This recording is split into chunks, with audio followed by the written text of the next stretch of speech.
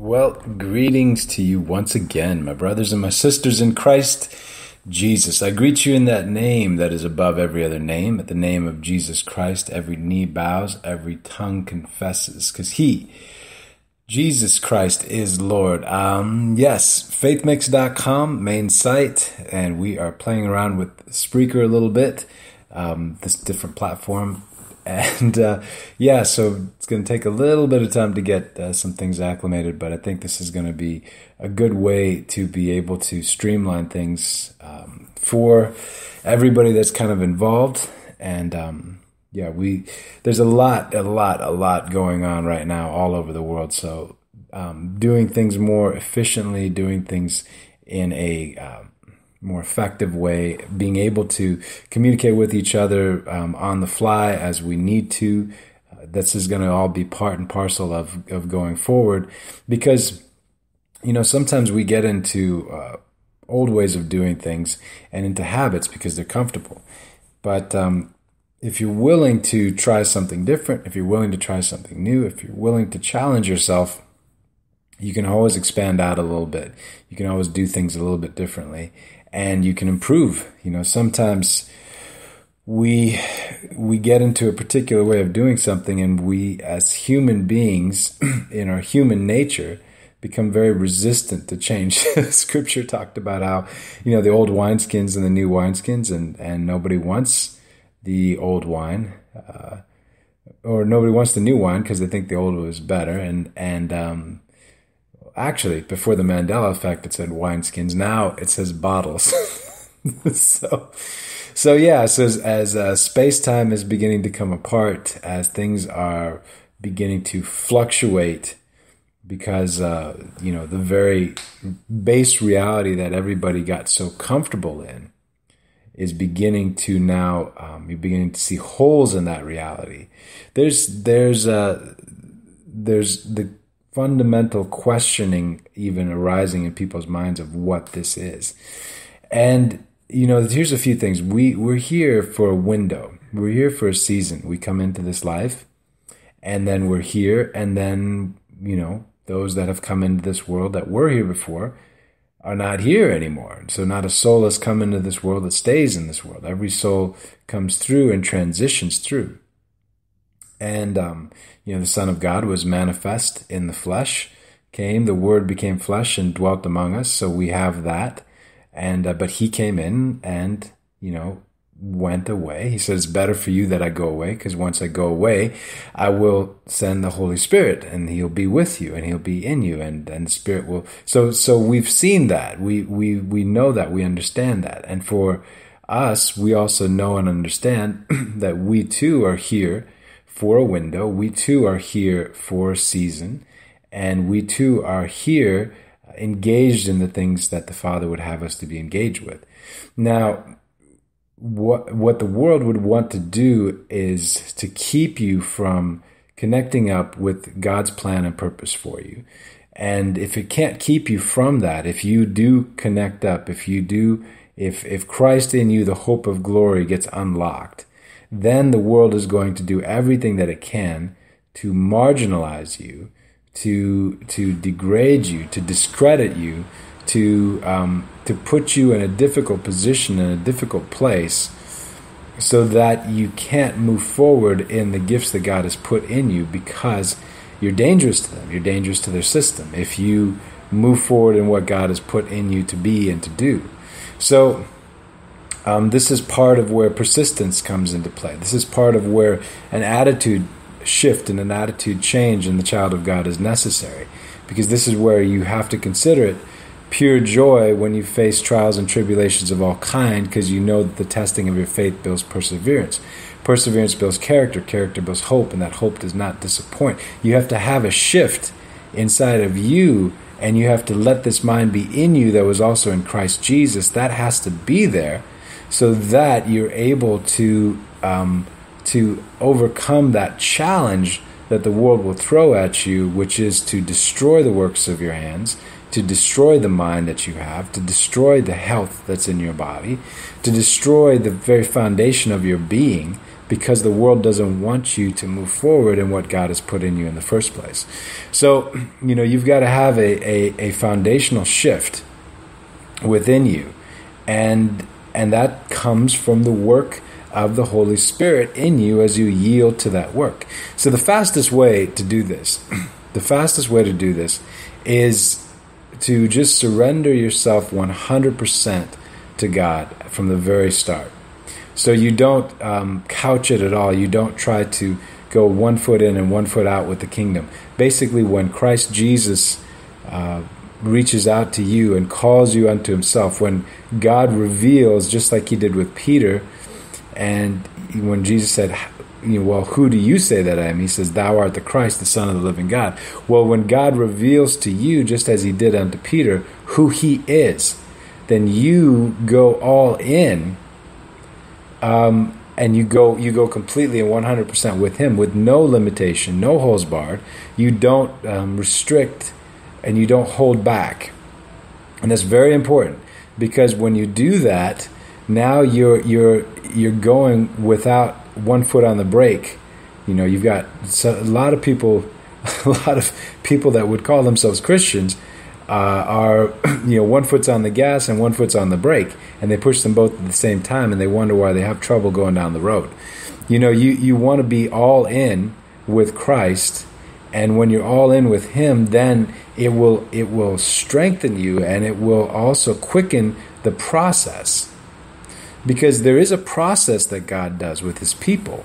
You've got to understand that. You've got to respect his process and his way, because he is preparing you so that you can be meat for the master's use, so that you can be prepared and ready, and that there can be that time of your showing. There can be that time where he now can use you, and overtly, because he's got to do some work in you. So there's a lot of times where if God would have blessed the work of certain people's hands along the way that were truly his, he would have blessed a mess. He would have increased a huge problem and a huge issue. So he doesn't want that. You don't want that, because you actually end up undoing yourself. There's friends that have had in my past that have had been in certain situations where they've had access to tremendous, massive resources, and but if they were not prepared for that in advance, a lot of them destroy themselves. They get just enough rope to hang themselves. They get just enough resource to completely destroy themselves, because they didn't have a foundation. They didn't have a guiding set of principles by which they would live. They didn't make the right choices and the right decisions in those situations, because they hadn't allowed that to be grounded into the foundation of their character, so that when they went forward, that they were prepared and ready. So, don't despise the process that God puts you through. In all situations, you learn, you get discipline, and then it's like, okay, that's the way that God does this. So that's the way. So I need to trust him. I need to come back to him with this. I need to, now when something's going on, absolutely pray about it. We do take our struggles, our hurts, our cares, our worries, our concerns, all before the living God. We do that.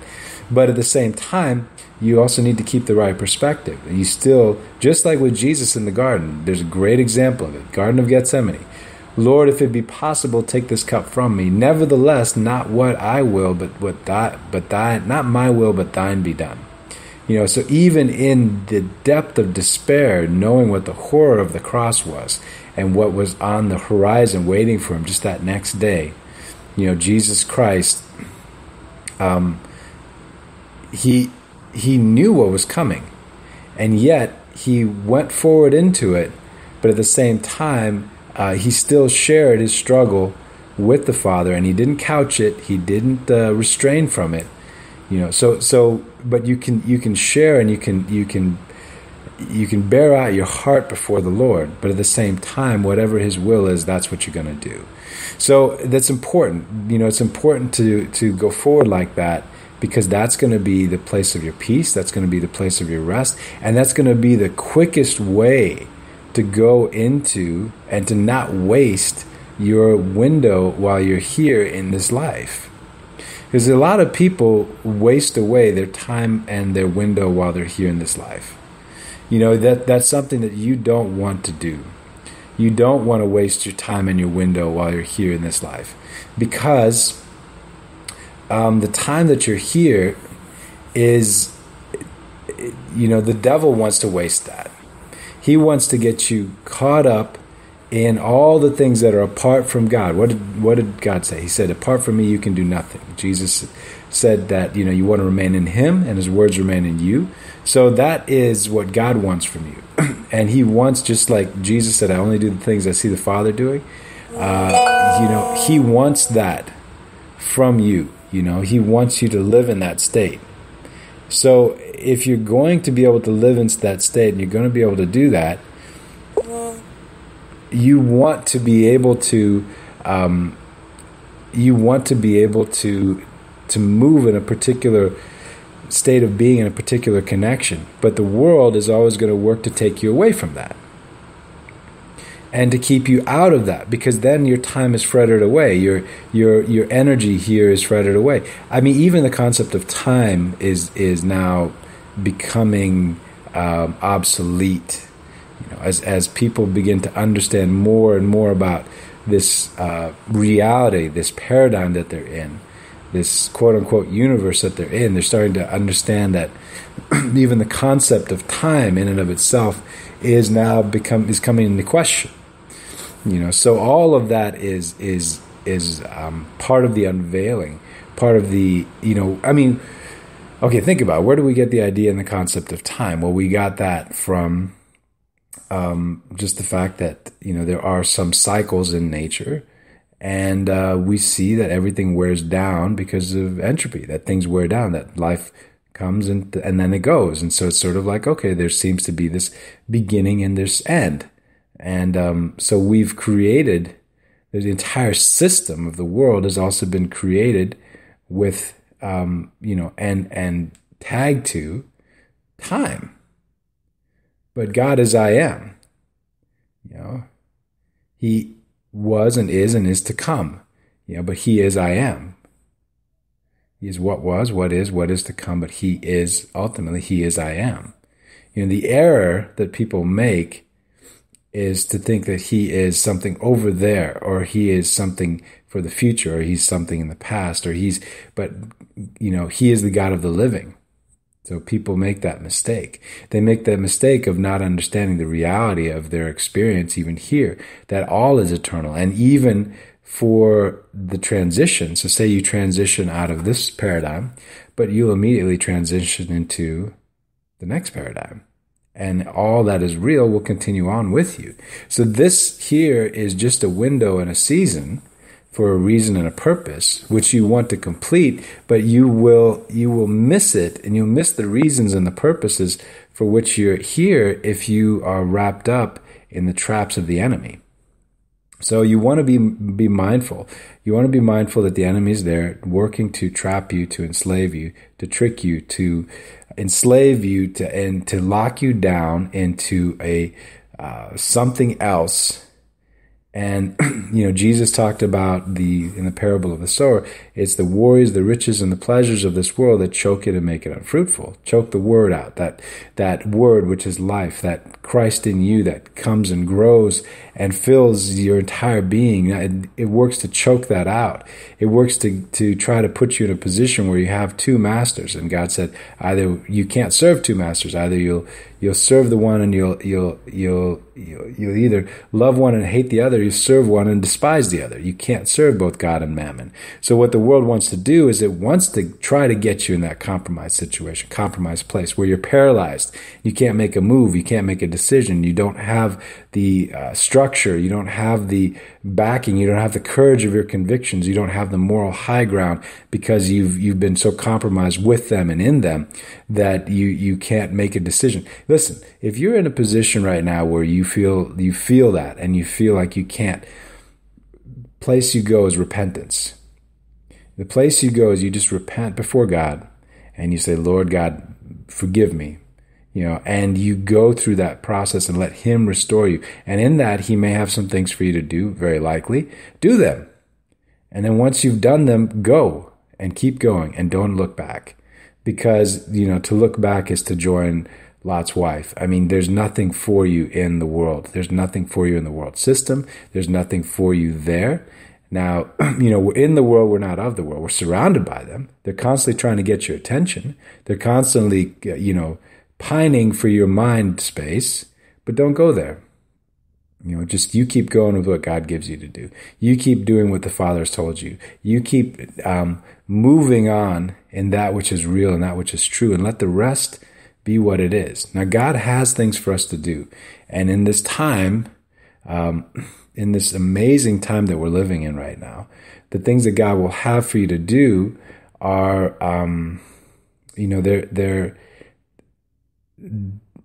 don't underestimate the significance of the thing that you do and the obedience in the work that God gives you to do. Because sometimes, it might seem like a seemingly small thing in your own mind, but you don't know how big or how important that is to the larger picture. I mean, I've seen, even in my own life, times where God will have had me do something that, might seem insignificant, but later on, when I've had the chance or somebody's given me some feedback on something and realize how significant it was for that situation or that person or that whatever it may be. So the key is you just want to do it. You just want to respond. So when God quickens you, you respond. When God gives you something to do, you respond. And let him lead and guide it. You remove ego from it. It's not about us. It's about him. Christ in you is the hope of glory. Not you and not me, but Christ in you is the hope of glory. You want to move forward in that. And in that place, that's where you're going to see victory. That's where you're going to see, it's going to be a lot of fun. Listen, the walk in Christ is not boring. It is never boring. Okay, we do not live dull, mechanical, boring lives. We live incredible, fulfilled lives. And God wants that for his people. There's nothing the world has that could ever come close to the fulfilled life that a child of the living God has. We live a life of purpose and meaning. And you want to do that. That's what you're craving for. That's what the world is actually craving for, but they can't find it because they're looking in the wrong place. There is no fulfillment and meaning in their world. So there's in their world, there's, the best they can hope for is luxury and times of happiness, which they pay for just to block out everything else that they've had to do to get to that moment. And they just try to keep the party going. But eventually, it all comes collapsing down. But for the child of God, no, you live a life of fulfillment and purpose and reason for being. And we make incredible strides and incredible impacts on the world that we live in. And now is a time of no exception to that. Now is actually a time where it is kicking into full gear. So we pray, we read, we do, God quickens you, you fast. Which is just, here's something about fasting too. When you do it the way that God shows you to do it. And, it's not this big production or anything like that.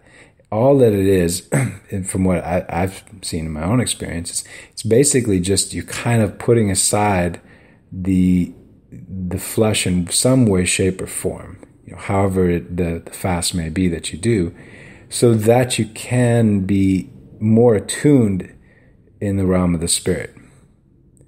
And so it's just a fine tuning. It's just bringing your body a bit more under subjection so that your spirit can be quickened and tuned and that you can move forward in something. So there's times where, God, where he will quicken you to fast because, he's showing you some other things or working some other things out with you and in you.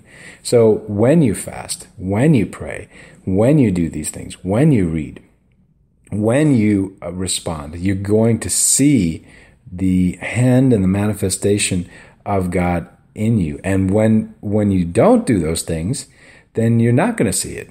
It has nothing to do with the fact that that it's nothing more than that. You just won't see, because success is in the obedience. You'll see the victory and the power of God in the obedience and walking things out.